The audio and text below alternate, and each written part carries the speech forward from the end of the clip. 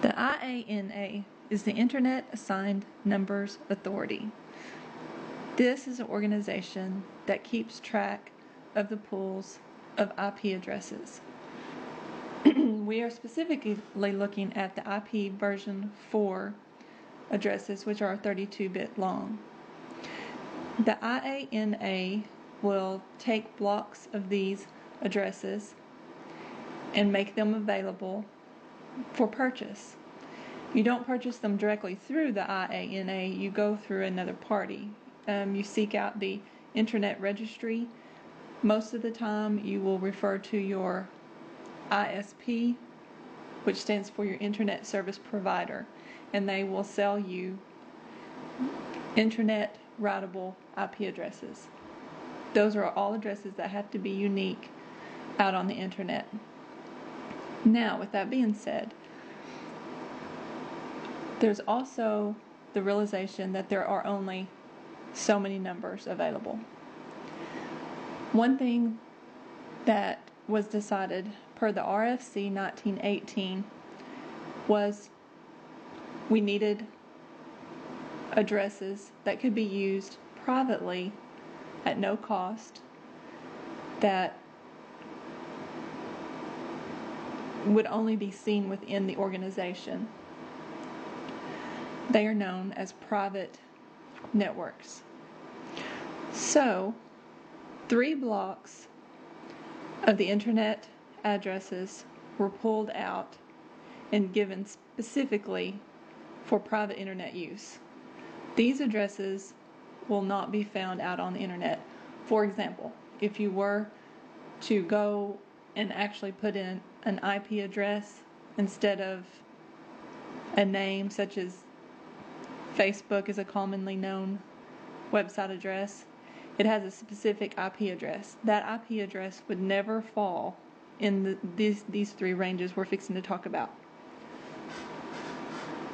We also just discussed Class A, Class B, and Class C addresses. The first block is pulled from the Class A. It is 10.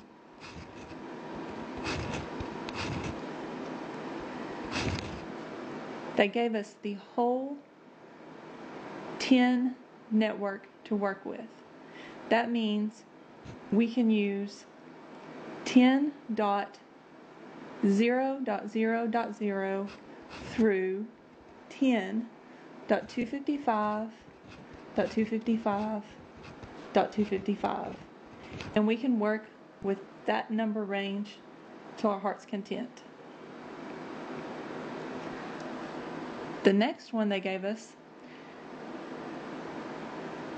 is from Class B, 172.16 with the prefix of 12.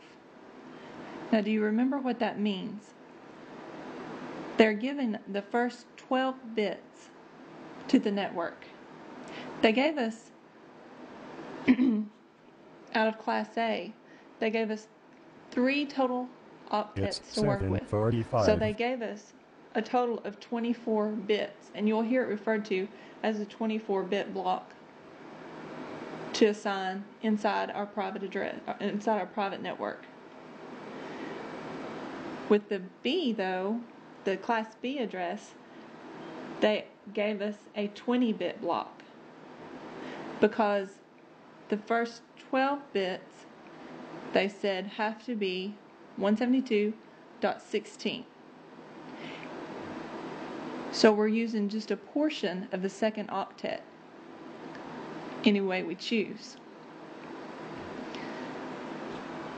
The address ranges that we get to use then are 172.16.0.0 all the way through 172.31.255.255. So that means we can have networks that start with 172.16 and then our host numbers 172.17, 172.18, all the way up through 172.31. Those addresses specifically are for private addressing. So that you understand how you get 172.16 through 172.31, as I already drew out a chart, remember every octet of an IP address has 8 bits.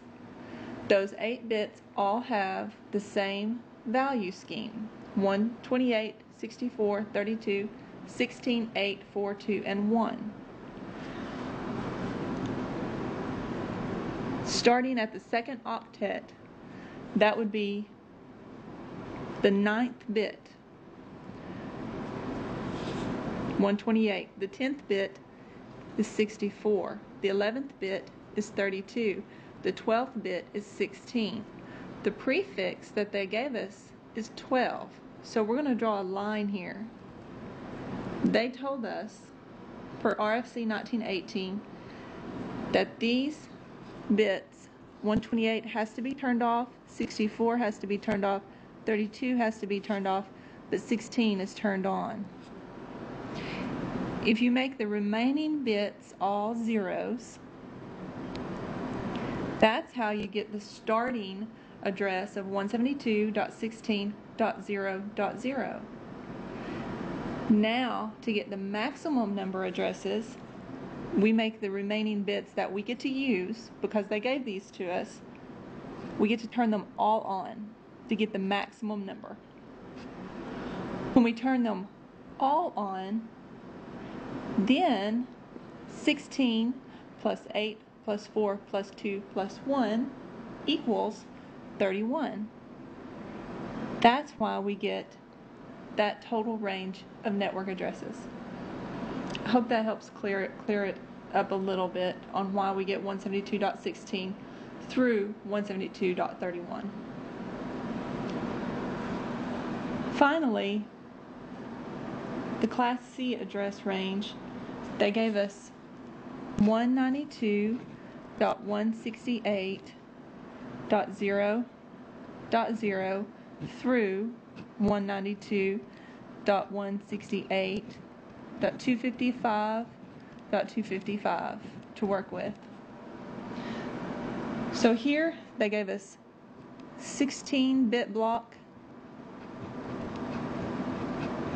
to work with.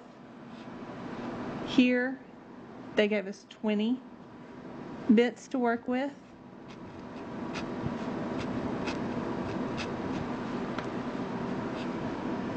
And in the Class A address, they gave us a total of 24 bits to work with.